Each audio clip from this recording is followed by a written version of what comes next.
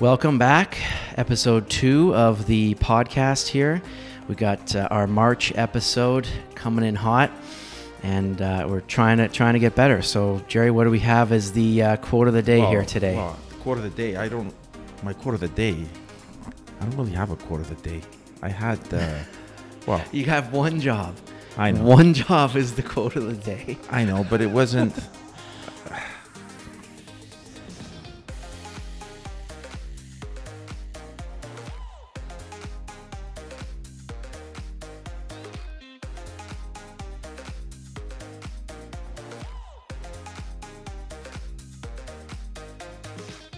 I don't know if this is really a quote of the day, but it was from my Words of wisdom. No, it wasn't words of wisdom. It was really from. It's not really a quote. It's from Tony Soprano. Okay. The Sopranos, where he basically said, never forget 3 types of people in your life. Tongue in cheek. Those who helped you in difficult times, Mm-hmm. those who left you in difficult times, Mm-hmm. and those who put you in difficult times. I just thought it was kind of neat the way he said that, There you the way go. things are going. So there's my All right, my let's- starting quote for today. Let's get into it then. Okay. I am happy with the episode number 2 here. Are we live here? What's going on? We're back, and so I talk about we got a little swag here. Where's my shirt? You in your closet, I hope. You told me not to wear it. You're wearing it. Okay, I'll remember this for next time. That's fine. There you go. So we got a little bit of swag here with the Philotimo logo on Looks it. good. And shout out to friend of the show, Beach Hill Supply, and Greg who hooked us up with some swag. So maybe more coming by the end of the year, but we'll see. It's pretty comfortable. Looks good. So No, it does, and the color looks good too. There you go, blue and white. Blue We got and that. white. We got that coming up at the end here, Philotimo. blue and Okay. white. So so we wanted to get into first topic, tax time. We're both busy with taxes.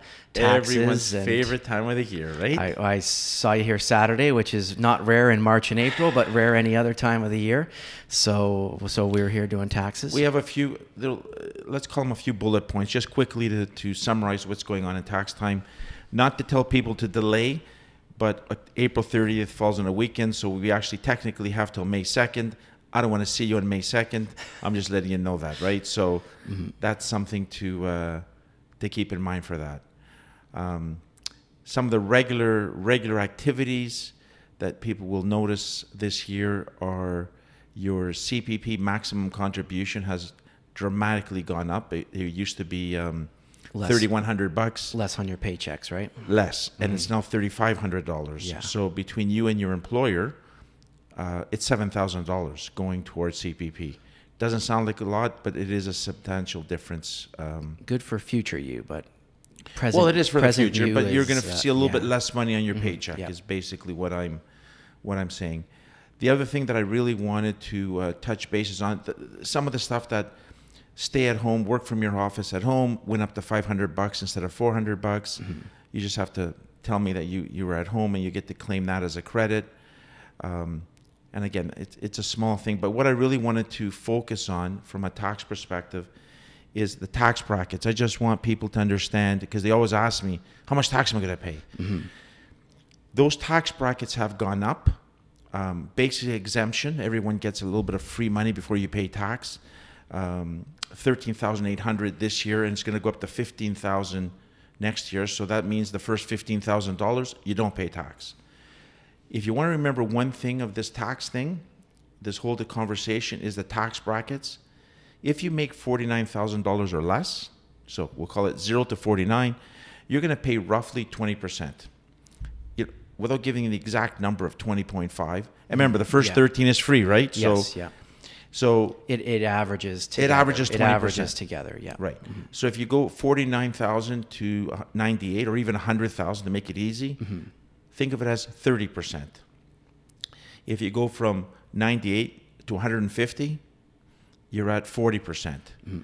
If you go if you go 150 to 210, it becomes 45%, and it goes up accordingly. But the key here is, league there, yeah. but the key is the first 50 grand, you're at 20%. 50 to 100, you're at 30%. And then 100 to 150, you're at 40%. And remember, only that amount of money in that box pays the 40%. The first 50 pays 20. So people at least have in their mind an idea of how much tax they're going to pay. And one of the things is when clients come in and we can show them on the tax program exactly how it looks, it really clarifies that. But it's good. It's good to have in the back of your head what it is, so that you know what's going on. The tax-free limits have stayed the same. You get the $6,000 that you get to claim. Still 6,000, yeah. 6,000. The RSP maximum limits have going to jump from 27 this year, 27, 830 to 29, 200, yeah.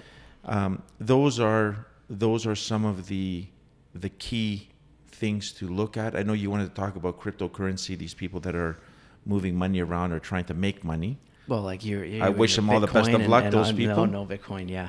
And what I think it's still kind of a gray area. Well, it's not a gray area, but it for people might think that not it for is. Taxes, it's not for taxes. It's not. So if you are trading cryptocurrency or you've bought and sold in 2021, you have to be tracking that stuff and maintaining good records, because they're going to want to see that. And if you have a loss, you can. A loss is never good, but it is.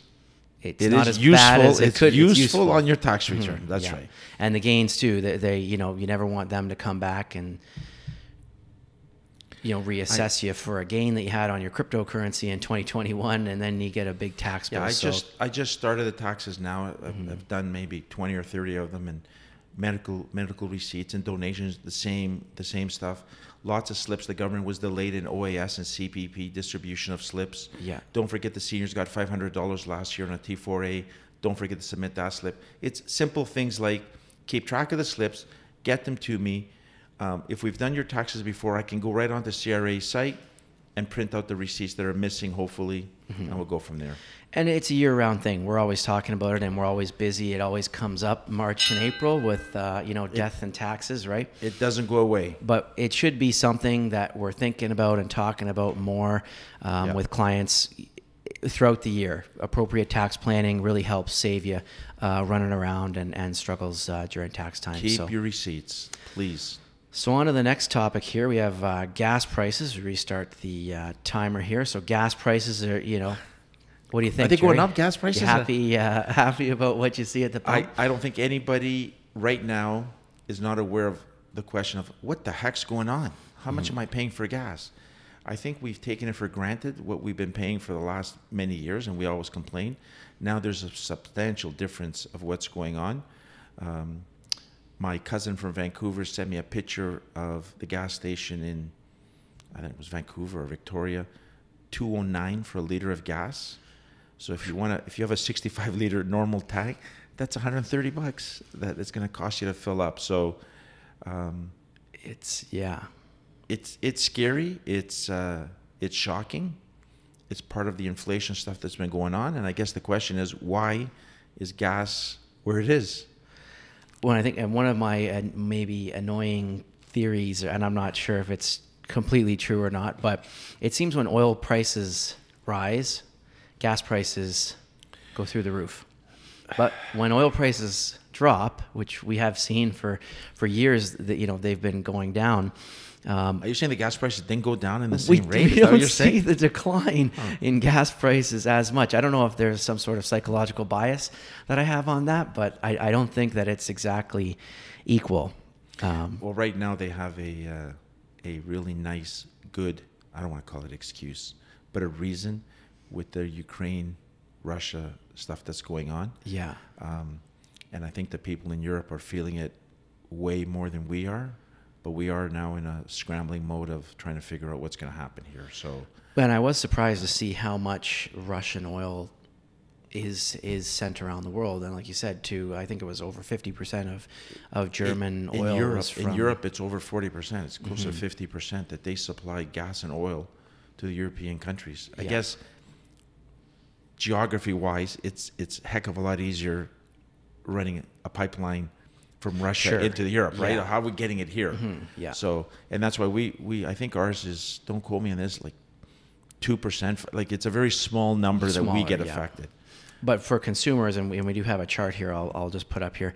Transportation is, everybody knows transportation is one of your big expenses. And if you have a new car or a car payment, that is obviously separate to the gas. But with gas prices going up, everyone wants to heat their house and that. So two biggest expenses. And don't forget, right? We've been working from home the last couple of years.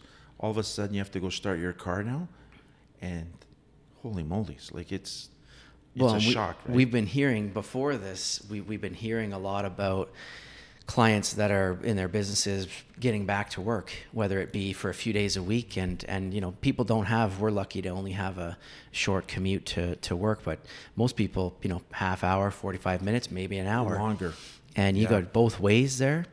You're saying significant hit on that number you have there. Transportation is going to be a significant hit. Not used to paying for gas. That money probably has gone to savings or spending elsewhere, and so I think they're gonna say, "Hey, boss." So what you're saying is, large coffee becomes a medium coffee at Tim Hortons, and not pays the cost. Trust me, with the price of gas the way it's gone up, I think it's going to be worse than that. What I was going to say, what I do want to bring to people's attention, something that when I was reading about it.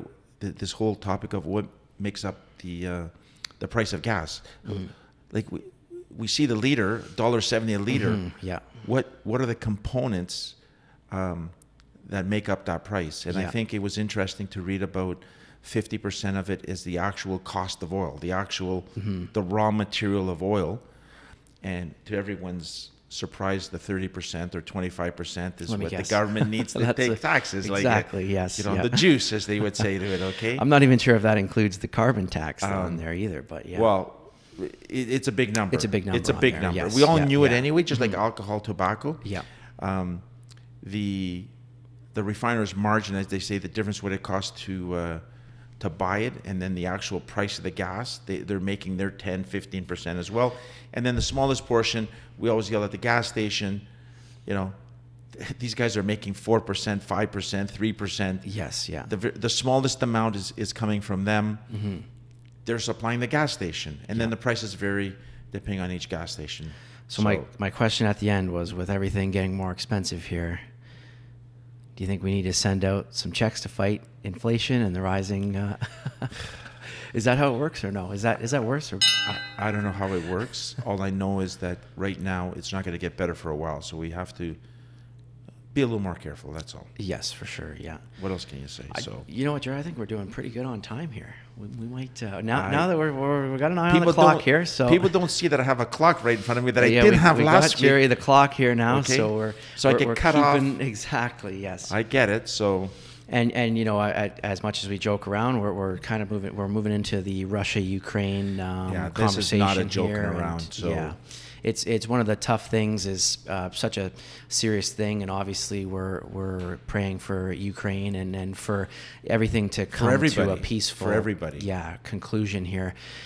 But it is our job to talk economics and markets and talk with clients. So if we have that, we've got to do our job to the best of our ability. So we're going to kind of focus more here on some of the geopolitical events and how stocks react, but we don't want to downplay at all, the seriousness of what's going on. No, I can't. I don't recall in my recent memory something that's kind of bothered me more than this particular event. And maybe I get fascinated and trapped into the news and trying to understand it, and it's getting more and more difficult to try to understand it. But it is a tough thing to watch. It is a tough thing to watch live as people are uprooted from their homes, right? So there's no question about that. I'm not here to make a judgment call on what's happening or what do I think, but it looks to me Russia underestimated Ukraine's ability to say we're not leaving. So I think that has dragged this on into, this is now 3 weeks. Mm-hmm. I think the the Russian stock market has been closed for 14 days or something. Yeah. So we don't need anybody to I wonder what will happen when it opens. Yeah, and I think the main thing is that we want to what we wanted to show was, just how, again, how the stock market reacts. Canada and U.S. actually don't have they have minimal exposure to the Russian economy. And Europe obviously has a little bit more. But what we wanted to show here was a chart. What you're looking at in this chart is history of geopolitical events going back to 1941, Pearl Harbor, and just how the S&P 500, we like to use them as the benchmark, how the S&P 500 reacted during those geopolitical events. So, whether they were more intense, less intense, we're not here to decide, but here's a few on a chart from one of our favorite follows, LPL Research here. And so what you're looking at here, if you look on the bottom, the average total drawdown is 5%, with 20 days for the market to bottom, about 3 weeks for the market to bottom, and 45 days or so for the market to recover. So again, looking at it from a point of the stock market, what we see here, if we could take a silver lining from a market standpoint, it doesn't make it feel any better when you're in it. No, it doesn't. No, exactly. And we were already down heading into this, so we were the S&P 500 down about 10% heading into the Russia-Ukraine Russia invasion here, and we've seen it. We're down around 13% last I looked. And we're about 17 days into this thing. Like you said, it's been about 2 weeks of ongoing. So, not making any calls here, just kind of providing this for some context as to what has happened in past events that were maybe in the ballpark of this magnitude. The one thing I will say is, putting on my political how to solve the war immediately, what this has done, what Putin has really done is he has created this thing of all these countries needing to shore up their military and also their energy security, their dependence on energy. So it's amazing that United Nations, all these guys, not they didn't get along, they were always... These sanctions that have been put into place pretty serious, in a matter of 7 to 10 days that they've all agreed upon is phenomenal. Yeah. So that has, and the Germans, for example, with their military spending, which since World War II, they said, no, we're not doing this again. All of a sudden they passed their bill. I think, don't quote it, I think it was 2.2% of GDP is going to go into military because they're dramatically underfunded there. So I don't think Putin was expecting that to go by. So I'm not saying it's a positive. I'm just saying the energy and the military of these European countries, especially, everybody's eyes are open. So yeah, and I think we wanted to show this as well, just as a more of, if you wanted to pause it and take a look at it back. I think that forward-looking rate returns, if we look out a year from now, if we don't see a recession, I think the data shows here that after a major event, markets are usually positive. Now, if you do see if this does lead to a recession, and which we don't know that. We don't know that. So if we get that recession, the numbers kind of show a downturn. But the consumers are strong, and corporate earnings are strong as well. We're getting out of the COVID stuff, so hopefully if central banks can raise rates appropriately. I really think the significance of that list, when you look at this list and you pick up any item from I don't know, from Iraq war started to Kennedy getting assassinated to Munich Olympics, they were all significant events at the time. And not that we recovered, but the world goes on. And well, I think when I look at this, there's 40 events here, whatever it is, over the last 50 years. There's always a reason, and there's plenty of charts on that too. There's always a reason to not invest. There's always noise in there. And again, not to downplay what's going on, but this is why we invest for the long term. This is why we stay invested. I'm smiling. I'm still smiling at the Bear Stearns collapse. The world's done. We're over. The financial world has crumbled. We're done. I guess we weren't done. So let's just pray for these people, like you said earlier. Let's get some stability back in the world and move on from it. And it's certainly not fun in the time. No. So and kind of further on that, just because we are in this drawdown here. we were going to move into talking about the markets, and I think to put Russia, Ukraine, and the negative effect that that's had on the market in the short term here. Overall, I think what we really wanted to show was one of our favorite charts here was the intra-year drawdowns of the market. And so I think what's kind of lost when you're in it is that the world's falling. But what's lost in that is that we do see downturns on average around 13% each year. Again, averaging that out, some years more, some years less. And you can see here what you're looking at here. The blue line is the calendar year returns on the S&P 500. The hollow bar chart is the intra-year drawdowns. So I think what we want to get across here is that it's not fun when you're in it, but it is typical to see around that 13% drawdown in any given year, and by the end of the year, still positive. And I also think our clients have, sadly, first-hand experience of 2020 in March when COVID first hit us, what happened to us. And that chart clearly shows you here a swing of 18 to 34 in a 12-month period.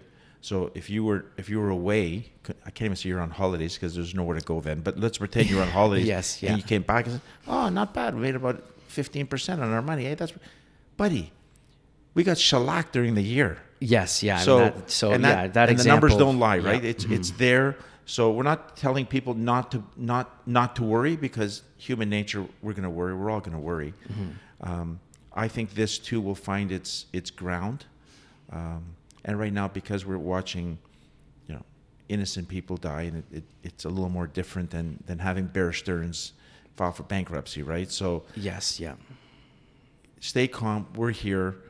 We can make adjustments to what's needed, like we did with RIF accounts. If people are worried, getting some money into cash and getting your money out, let's allow some time to go by, and once it does, I think we're going to find stable ground again. And this chart is a perfect chart to show you year after year after year. And that the key was 13.6, I think you said, right? That the was, average? Yeah. And we're right around there now. So not to say what's going to happen, but, we do see this. And that's why effective planning, going into these types of events is positive. If you're adding money, you want to see the market go down so you can be buying more units. And if you're taking money out, of course, you don't want to see that. So you need to effectively plan just to make sure that you're not, selling everything when we're low. No, absolutely not. Yeah. And it is interesting when you read that since World War II, there's been 37 significant events. And going back we look at them and we just, that was, no, you can't say it was nothing, because it was a significant event at the time. Yeah. It was a significant reason to not invest. Right. If we're talking about it from the investment From an investment point of standpoint. view, you better get out because this is what's going to happen. Well, obviously that event came and went, and I'm certainly hoping this one ends quicker because of the lives at stake here. But and then we wanted to talk about too that the not necessarily a chart for this, but when we've had good returns for a few years here, and your account goes up dollar wise. I don't remember what happened last year, CJ. I only care about what's happening now. Okay? I know, but yeah, you do have to, maintaining perspective is key, and one of the more intense versions of it, obviously, nobody cares about Apple and Nvidia and Microsoft and Google losing money. They care about themselves. I do too. But just looking at this example here, to really the market caps of the largest 7 companies in the S&P 500, at their peak market caps, they had grown to have 13 trillion, just under 13 trillion in market capitalization. And since their peaks, they're down to just over 9 million. So it's approximately $3 trillion. I always have to write those zeros out to understand what trillion means. And so I think this chart just speaks to our point that our clients and us are going to see larger dollar swings. Absolutely. When you have more dollars. Like what did you say earlier, 10% on Well, in $20,000. 1981, when I had $11,000 and I lost 10%. Oh my God, I lost. And now it's $11 million. And sure. But I guess the conclusion here really is, so what you're saying is, the applesauce, the Microsoft, the Apples, the Microsoft, the Amazon, they're not going anywhere. Like, well, that's unless the thing, we think they're disappearing, they're not. Mm-hmm. They've taken a hit like all of us have taken the hit. So, and I think that dollar swings, I think more accurately, if you have $20,000 and you lose 10%, you lost $2,000. If you have $2 million and you lose 10%, it's $200,000. It's no joke. So it's not a joke. No. But when you do make, conversely, when it goes the other way, and that's what's been happening to us the last little while. Yes. Taking advantage of compound interest. Absolutely. Yeah. 7 wonders of the world. My quote for next time. Okay, all right. Compound interest save rate. that There you go. Save that for next time. Okay, so so we're through more of the maybe serious topics, and there were certainly a couple serious ones that we were talking about in there. Do not tell me the Toronto Maple Leafs are not a serious topic, okay? And now we're into a little bit more of a lighter topic, but yes, lighter, we do both take the Leafs very seriously. So I wanted to start it, and we're done with the charts after this. I'm starting this one, so we'll reset the timer here. Go ahead. Go ahead. Leafs, not a great 2022 so far, and we got the trade deadline coming up. So we're putting on our GM hat. This is going to be live, so we're always going to be able to go back on this one and see what our thoughts were. So I did want to share one tweet that I saw that says Leafs since January 1st, 5-on-5 attempts against per 60 minutes, they're third in the National Hockey League. Expected goals against, fourth. Chances against, third. Dangerous chances against, sixth. This is in the NHL, so we're looking at this. Okay, that doesn't sound that bad. They're not giving up much attempts. They're not giving up many chances. Anybody make any saves yet? Save percentage is the worst in the league. This isn't a defensive problem, and so I'm going to start by saying that we got the trade deadline coming up, and I've been saying this for years. I don't think that this is a defensive problem. I think that the defense always looks weak. Everyone wants to add defense. We've lost close games. I say we as a an honorary member of the Toronto Maple Leafs. The Leafs have lost games for years in the playoffs here. Close games, 3-2, overtime losses, 3-1, tough games, right? They have a scoring problem, and right now they do have a goaltender problem. So I think if we're heading into the deadline here, I'm looking at a goalie. I think the goalies are a thing, but I'm looking to add a forward. I'm going to go out on a limb here and say I'm looking to add a forward, add some scoring depth for the playoffs, because I think that's going to be key here. And when we lose a 3-2 game in overtime in round one, and we come back on this podcast, I'm going to replay this clip here. We need scoring. Defense isn't the problem. We need a goalie and some scoring. You're asking me to say we need offense when we have one of the highest scoring teams in the league. So we have it already. It's not that we don't have it. We have scoring. We don't, but we have not had. We've had good scoring in the regular season for years, and we've had bad scoring. You don't really solve. Your boy Mitch Marner. My boy. Disappears more over the ice penalties than goals in his 35 career playoff games. So again, I think that I'm adding offense. If I'm GM, if I'm Dubas, I'm adding offense, and I'm looking at a goalie. All right. What do you think? And I think it's very difficult to find a goalie right now to just pick one out of the air. True. Anybody who's one that you top teams. Yeah. Sure. You want to go and say Fleury, or you want to say something like that, but the top teams have goalies or are secure in that position. Yeah. I believe the current defense, and I'm kind of agreeing with you. I think the current defense that we have, as soon as Muzzin gets back into the lineup, and I think that Sandin's the local guy Giardino, I think he's going to find his way to Toronto when this is done, is my opinion, because it's going to cost Toronto nothing. So and I think what that happens is Liljegren and Dermott get dropped off into the 6th and 7th and 8th position, etc. I think when you put those guys on the ice, this is my opinion. When you put Brody with Riley on the ice, and you put Muzzin with Giardino, and then at the end you put in Hall and you add Sandin or whoever you want to put there, I think we're okay. Now, if the goalie cannot stop anything, as what's been happening to us a little bit. I like Jack Campbell, but it just seems like he's Right. in his own head. He's had a bit of Right. a tough streak. And Mazurek has not played well. Even he's he'll not. tell you. He He will tell you himself he has not played well. All The due problem respect. is $3.8 million Get rid of him. contract has to disappear. This is for 3 years. How's it disappearing? Well, Unless you can somebody. you can send a draft pick somewhere and. Well, I'm just saying that's what's going to happen, right? Yeah, yeah. But even if you get rid of him, you still need somebody else to come up. Your right? Dubas. I want answers. Your Dubas, not who you go. Giordano, your Dubas. Who you getting? Goalie, defense, forwards. Well, I don't think. I think they're going to go and get a defenseman because those are the people that are available. To get Claude Giroux, to get one of these hurdles, to get one of these top guys. Max Domi. Now, Max Domi, I don't think is going to really make Phil a the big throw. difference. Bring Phil back. I don't know, CJ. I really don't The think hot it's going dog to make. stand at the Scotiabank Center will be very happy. I don't think it's going to make a difference. I think right now we need Campbell, like you said, get the butterflies out of his head, the worms out of his head. So you're not touching a goalie. You're adding defense. After the numbers I just showed you, you're adding defense there. I'm just saying you're going to add a defenseman into this mix, and there's a couple players that I'm not big fans of, but I think there's enough bodies. I feel sorry for Robertson. I feel sorry for Kerfoot because Kerfoot has played really, really well, but $3.5 million is an easy ticket to pass on and create this room again. And if he's going to be fourth line, then you can't have. That's a a fourth lot of line, money on fourth line, right? $4 million player. Or It's a whatever lot it of is. money on fourth line. So it's tough. I would love to see Claude Giroux. I would love to see him. But what are you going to give up? Leafs playoffs. What are we thinking here? Where's the slotting? Where are we slotted here? I have my desire is to basically. I don't have a problem playing Florida in the first round.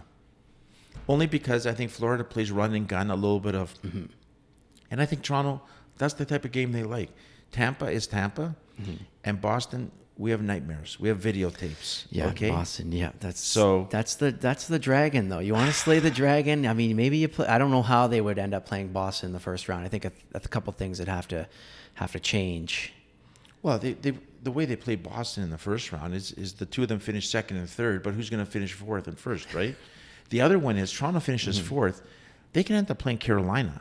People don't see that. Like, it's hard. No, to, for sure. Yeah, they could. But it's possible, right? Carolina, I don't put them as a big scoring team, more defensive team, right? Yeah. So again, but they can score, and it's the timely goals. That's why you need offense. If you're putting 4 goals up in the playoffs, or you're getting 3, you're probably winning 4 out of 7 if you can put 3 goals up. I think we have offense. I think the guys that we have need to score in the playoffs. Adding another guy thinking that... We don't have playoff offense. We need depth scoring, okay? And then what do we got these guys for? What do we have them for? Well, they're good. Well, I mean, run and show for the regular season. Hopefully they do score, but I mean, like my brother said, adding another we need guy, 5 goals to win a game. That's what he's saying. So I know, it's not, and we're not getting them. We're not getting them. It's not a joke, right? Well, so that's it for us today, and we appreciate you checking us out and giving us a listen. We'll get better at this. We're still getting better. I mean, we really hit the time there, so I think we did pretty well on the time.